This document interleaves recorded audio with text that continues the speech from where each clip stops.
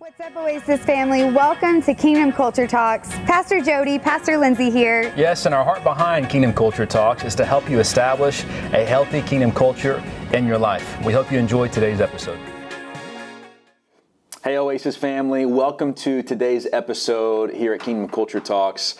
We're going to be talking about a very important topic. I feel like all the topics are really important, but this may be the most important topic, no joke, of anything we've ever discussed on here. And it is a topic that is not popular. Unfortunately, even with a lot of believers, it's kind of like people's last resort when they're going through something. But this right here, if you can get a hold of this, and if we can grow in this together, it will be a game changer for you and for me and for our church. And the topic is this: cultivating a lifestyle of prayer. That's what we're going to talk about today, cultivating a lifestyle of prayer. You want to talk about building kingdom culture in your life? It will not happen without prayer. Yeah. And so my wife, who's an expert on the matter of prayer. Wow. I'm kidding, but she has the spirit of intercession on her. And really everybody's called to be an intercessor. Mm-hmm. There's not one gift in the Bible that's like you have the gift of intercession. That's right. Everybody's called to be an intercessor. And so what is an intercessor? But before we even get into that question, which we need to tap into that, let's talk about prayer for a minute. Yeah. How important is prayer?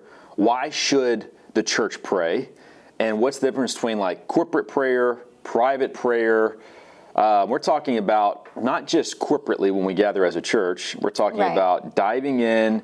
I have my own relationship with Jesus, and I get bored when I pray. I'm sure a lot of people struggle with that. I get bored when I pray. I run out of things to pray. I don't know how to pray. I want to pray. I know I need to pray, but I struggle to pray. I sometimes don't have time to pray. Sometimes I fall asleep while I'm praying. I get distracted while I'm praying.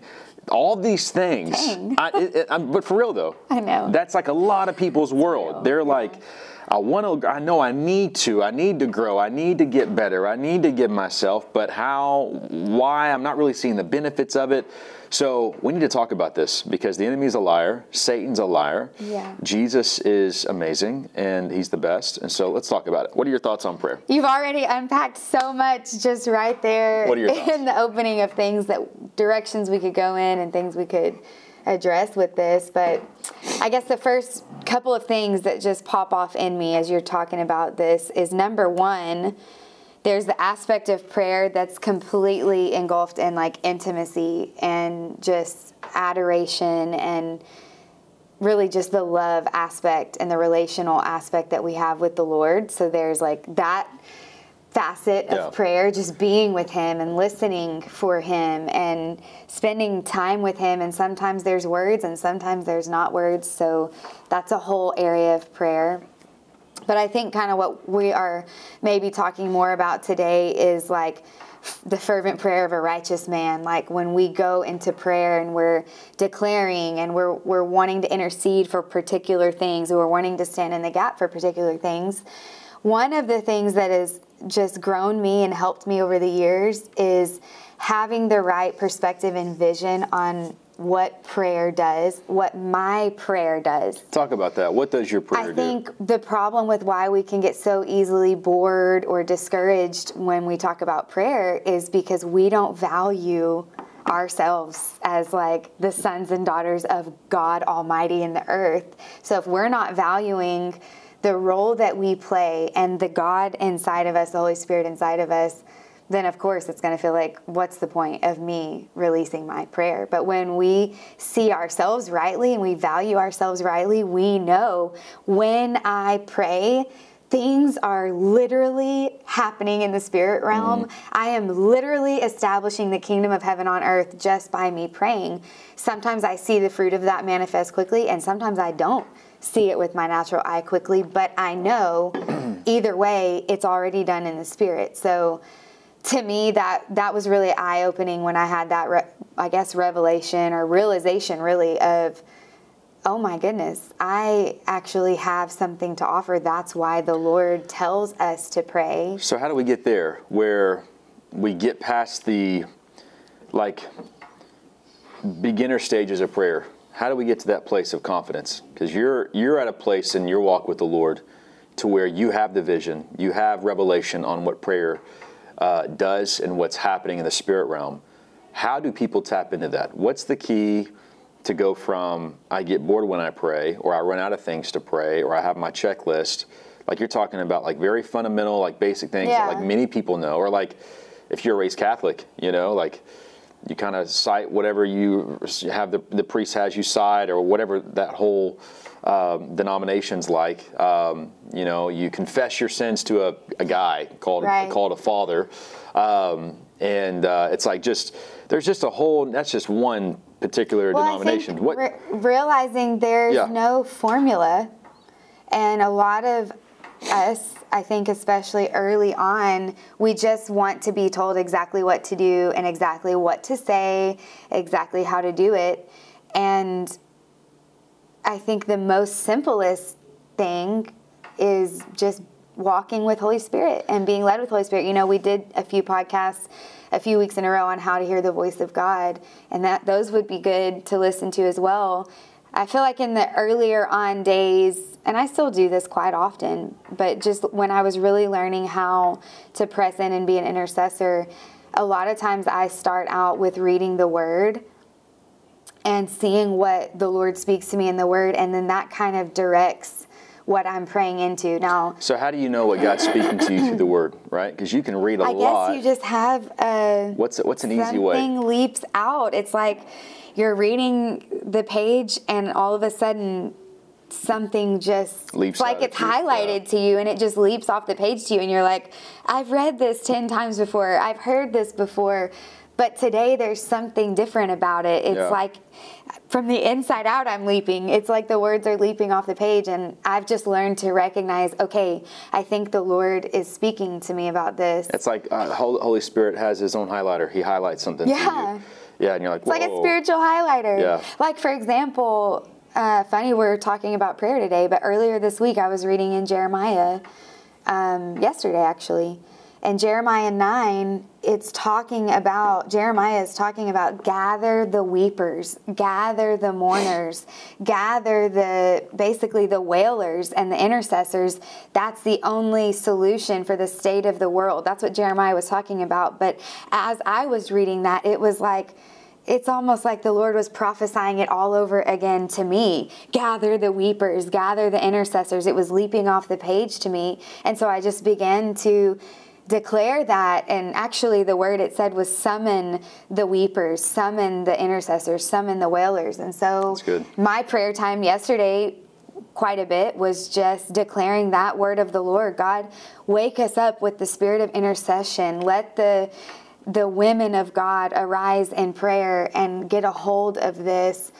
Some of it, okay, there is like a self-discipline part of like you actually have to force yourself to say no to other things and sit down. Let's talk about that. So prayer needs to be taken just like an appointment you would make with somebody. Sure. So it's like if that's we a very practical. Yeah, if we don't have appointments in our life to connect with the Lord, I love what Apostle said. It's like, you know, driving down your car and praying.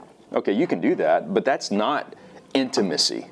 You know, like intimacy is like when you're going intentionally into your prayer closet, right? We say this phrase, prayer closet. It could be an actual closet. It could be your living room. I go often into our actual closet. It could be your car, but just not while you're driving. It could be like you need separation, and you need to go into your car and just sit there in silence for an hour. When you're not focused on the speed limit and the car's beside you, you're given complete and total focus. Yes, and I love to go to like my front or back porch, but even that can be distracting. There are times where you got to go in and you got to shut yourself up in the presence of God. So what does that look like? That could very well look like you turn on some worship music that has oil on it. It's anointed worship music. Yeah. It's not just your favorite song. It's not just like good old classic worship music. It's like, no, there's oil on it. Well, I know often for both of us, we like to have Christian music that doesn't have words when we go into prayer. It can be piano, synth, instrumental. Because it's one, you know, especially if you are easily distracted or you're a singer or a musician or whatever, then you are trying to pray, but then you're focused on, okay, the song and the words of the song. And sometimes that's good. God can speak to you through that. But that's just kind of a personal preference that we have in our home. Most songs have a theme to them, and you are that the point of the song is to get you connected to the theme and the Word of God and connected to Christ through that theme. And that could be that Holy Spirit's not speaking that particular thing to you. So when you're listening to a worship song that has lyrics to it, it doesn't mean it's not bad. I mean, it doesn't mean it's bad. It's just not what Holy Spirit is wanting to say. Or there's sometimes, like, I know for both of us, in prayer, the Lord will bring up a song in our spirit, and He'll be like, listen to this song. And that's a way you turn that song on and it has lyrics or whatever, and all of a sudden Holy Spirit is speaking to you through that. I'll wake up in the morning with a song. Yeah. And so that's like an indicator, okay, Holy Spirit wants me to go listen to that song. So I'll go into our prayer room and I'll turn it on, I'll listen to it. Sometimes I'll have it on repeat. And I'm just letting it absorb, into my soul and my spirit. I think as far as some practical things, sometimes you have dreams, and so that's fresh on your mind. And so that's kind of something that you bring into when you go into prayer. Or sometimes you go into prayer, and a lot of times, like I said, I'll start out reading something in the Word, but a lot of times I'll just start out praying in the Spirit, praying in my heavenly language in tongues. And as you're praying and you're just spending that time stirring up your spirit, man, Holy Spirit sometimes begins to bring things to your attention. But there's also times, like right now, going on in our world, there's these major hurricanes and flooding, or the state of the church that we're in, like our local church, things that we know that are going on, things families are dealing with, or like the election is coming up. So then there are times that there's certain things the Lord will just put not really a burden, but like He quickens you. Pray into this, declare the Word of God over this. And I think one of the fundamental things, because I used to do this a lot, I used to pray a lot out of fear and almost like begging the Lord to come through. And I had to learn that is like me praying out of fear. Weeping and interceding is not weeping from fear. Weeping and interceding is because you're feeling the heartbeat of God and you're praying in union and partnership with the heartbeat of God. But praying out of fear doesn't move Him, and it's an ineffective prayer. Yep. So that's kind of a difference. Prayer, bottom line, with your personal prayer life, prayer is just letting the Holy Spirit lead your prayer time. That's right. It's going in with no agenda, but whatever the Holy Spirit has on His mind, on His heart for you that day. Yeah. So an easy way to tap into that is go in to your prayer closet, wherever that is, and just begin to worship God. Just say, Jesus, you're good. Father, you're awesome. You're holy. Just worship Him, and then pray in the Holy Spirit. Yes. And you don't have to pray loud. Yeah. I hardly ever pray loud. I know we have intercessors here that they are just so passionate. And they know how to pray very intently. Yeah. And I love that. I can do that. I have done that. But oftentimes in my own personal prayer life, it's just like, I'll even pray in tongues. And some may not agree with this, but I'll pray in tongues like underneath my breath. Because even when I pray in tongues, it will distract me mentally from hearing the Holy Spirit. So when I hear myself pray in tongues, my brain will start hearing what I'm saying, and it's like it distracts me. So I'll just pray in tongues quietly, and I'll just sit there and meditate on the Holy Spirit and what He wants to say while I'm praying in tongues. So it may be different for you. You may need to shout and pray and all that. That's fine. But for me, it's it's just like real quiet. But not because I feel like the Lord's not hearing me. If I get loud or passionate or intense, really, that's just because that passion is coming up out of me. It's not attached to like the volume, and I have to pray loud or this prayer doesn't count at all. It's just like that's just a natural. It's coming out of passion. This is just coming out of like is what's coming out. You go to war in the Spirit, and it's like there's times I go to war, and it's really intense. There's times, and I'm praying in tongues very intently. There's many times I've gone into my prayer closet. We have this bench in our actual closet. And I have prayed a lot of prayers on my face right there. But the point I was making is a lot of times when I go in there, I don't even have words. And I don't even pray in the Spirit. Sometimes it's just a groan. And I just feel the Holy Spirit even right now. I could be weeping right now in prayer. I feel him so strong. But sometimes the Bible talks about just releasing groanings and weepings before the Lord. That's like... I have that verse right here, and I want to read it. And you're dead on. I believe there's different levels of prayer. I don't mean to like get people mentally trapped up in their mind of like, what level of prayer am I at? Right. But I do believe it's only Holy Spirit that can lead us into these deeper levels of prayer. Yeah. We can't make these deeper levels of prayer happen. You can't just sit there and go, whoa, and start groaning. Yeah. Like, that's not going to do anything. Nothing about prayer can be forced. No. It really is like this dance with the Holy Spirit where he's leading. It's a conversation. And we're just like along for the ride, and we're quiet when he says be quiet. We listen when he says listen. We release when he says release. And we pray the word. We'll have to do a part 2 on this. This is so really good. I love it. I want to read this verse, and we're going to wrap up today's episode. And I really hope there's some practicals that we share with you that will just help you in your personal prayer life, making this a lifestyle. Prayer was never meant to be difficult. It was never meant to be challenging. It was just our old man. Our old man hates prayer, and so you have to keep crucifying that old man. You got to make sure that thing is dead, or else you will be distracted. And the enemy will try to do everything he can to keep us from getting into that place of prayer, because prayer is literally the most powerful force on the earth. The sons and daughters of God we have the most powerful nuclear bomb, if you will, weapon in our hands. And a lot of times we're just sitting here doing nothing with it because we're distracted, we're busy, we're bored, we're worn out, whatever our excuses are. Yeah, it's like we wake up too late, we got to rush to work, we get home, we're tired, we want to spend time with our family, we don't want our kids to be neglected, all this stuff. And it's like, there's value in all of like making sure that your family's taken care of and you spend time with them. But it's the answer. It's not a last resort. Exactly. It is the answer. If we're going to be mature sons and daughters of God, it don't happen without prayer. It will not happen without prayer. And I would say this. I would say go into prayer with no agenda, and go into prayer and just oftentimes more than you pray in English, I would encourage you to pray in the Spirit. Yeah. Because praying in the Spirit is praying the perfect will of the Lord. And so when you pray his perfect will, you can't go wrong doing that. And there's things in your heart you want to share with God, share those things. There's nothing wrong with that. But it's like, when you tapped into prayer. I like what somebody said, a minister a long time ago said, you tapped into prayer. He's talking about prayer worship, but it applies for both. But you tapped into the spirit of prayer when you have forgotten that you're praying. And you're just praying. You're just like communing with the Holy Spirit. And that's what this is about. And Romans 8 defines this for us. It says, and the Holy Spirit helps us in our weakness.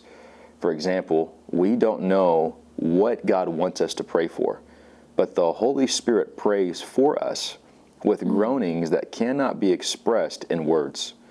And the Father who knows all hearts knows what the Spirit is saying, for the Spirit pleads for us believers in harmony with God's own will. And we know that God causes everything to work together for good of those who love God and are called according to his purpose for them. God is so good at getting us out of our own bubble, our own little selfish world, and bringing us into his world. And like you said, he'll put things on our heart. The other day, I got emotional praying for America and revival coming to this nation.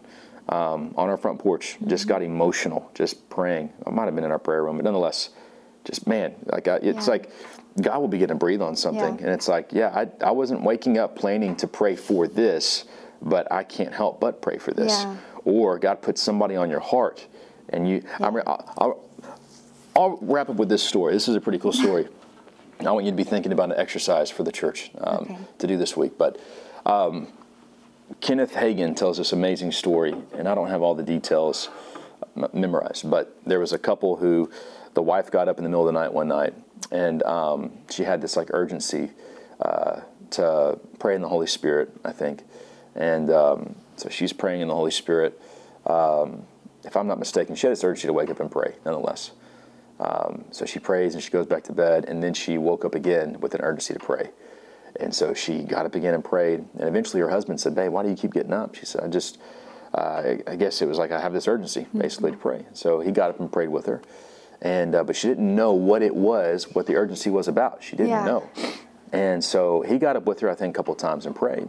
Well, they knew of a church that took a trip in a church van, and they thought, okay, they're driving back from this trip. Maybe we need to pray for their safety. Maybe that's why God has us up. So they prayed for them.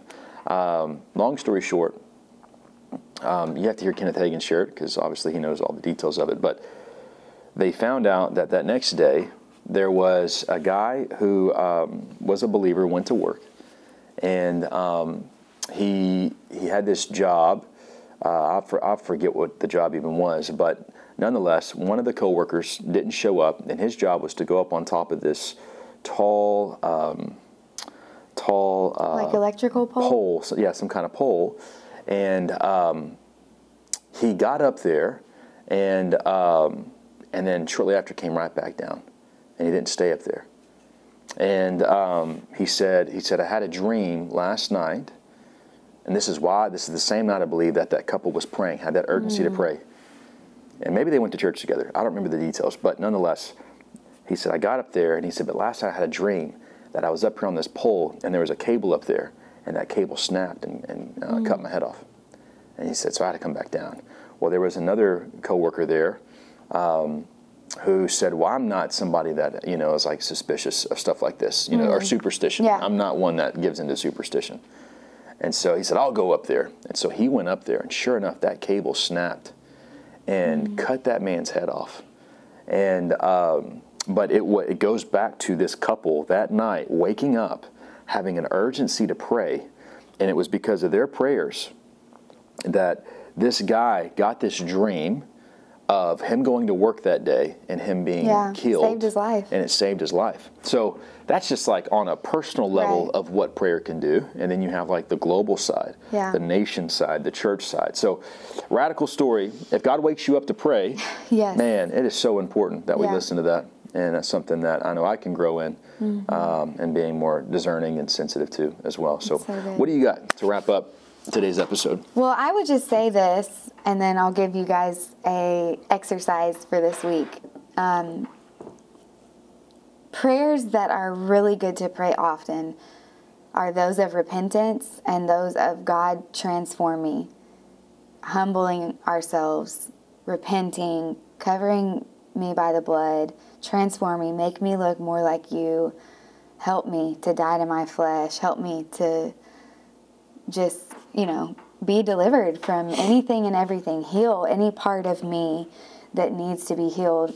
I think a lot of times we get so focused on praying for all the various things that we don't pray for ourselves very much, because we're praying for our kids, we're praying for the nation, we're praying for whatever, we're trying to get prophetic words, and it's like sometimes we just need to slow down and say, Lord, just make me like you. At the end of the day, I just want to look like you. And those kind of just really simplistic foundational prayers are life-changing, and he responds to them. But our exercise for the week, I would say this: if you're not making intentional time, setting intentional time aside already for prayer, you can't cultivate a lifestyle of prayer if you're not setting aside intentional time.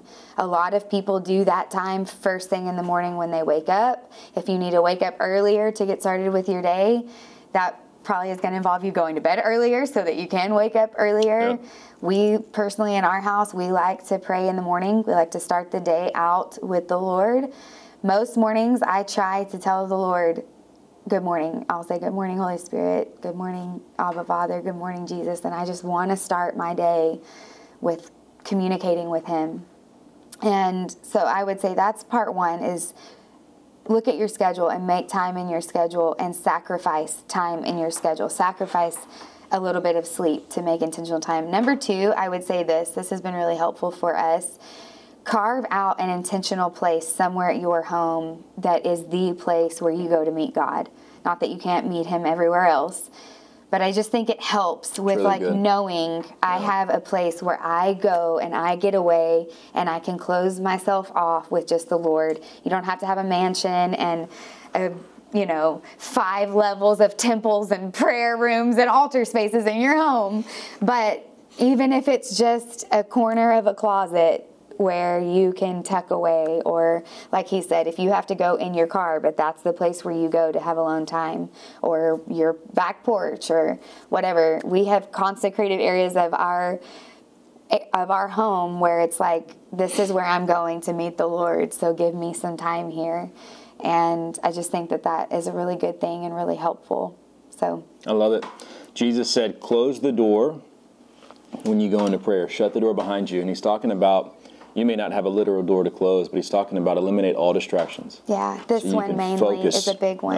That's such a big one. A lot of times I will not read my Bible app, like if I'm going deep into prayer, because I know I'm going to be looking at my phone and looking at notifications and stuff. So just, it's a big deal. Take an hour and don't take your phone with you. You may say, I don't even have the desire to pray, but you're a Christian. And I would say this, pray what I heard a minister say, Daniel Kalinda. He said, Lord, put that desire in me to want to pray. And start there. So Lord, put that desire in me to even want to pray. Not that you're always going to feel like praying, and I think that's like the big part of it. You're not always going to feel like praying. That's okay. That's just your flesh and your soul wanting what it wants, but you don't give it always what it wants. So think about how important it is that even Jesus would go away to pray and be alone with the Father. King Jesus. And the Bible God says himself he went away often. Yeah. And said no to people, said no to distractions. He went away often, but it doesn't say he went away every morning at 7 a.m. Yeah. He just went away often. It could have been morning, could have been night. And that's the key. It's like there's no... Whenever he calls. Exactly. There's no formula to this. It's just if you truly love Jesus, it's like this. It's like, people may say, I don't have time to pray. I say, you can't afford to not make time to pray. Like prayer is so important. So prayer can save your life. Prayer can save your marriage. It can save you from committing adultery, committing a crime. It can save you from all kinds of things. Yeah. So let's pray. Father, I thank you that you are teaching us how to pray. Yes. You care about what we pray. And you care about bringing us into levels of intimacy with you. This isn't a formula. This is not a religious thing to do. This is not like, saying 4 Hail Marys and like just having some nice little thing that we memorize. This is about relationship with you, Abba Father, through your Son, by your Holy Spirit. And so we say, Holy Spirit, take us on this journey, on this ride, to cultivate a lifestyle of prayer. And I just speak that over everybody listening and watching this right now, even over my wife and I, that you will increase all of us in creating and cultivating a lifestyle of intimate prayer with you, Holy Spirit. In Jesus' name, amen. Amen. Thanks for checking out this week's episode. We love you. And until next time, be an oasis wherever you are.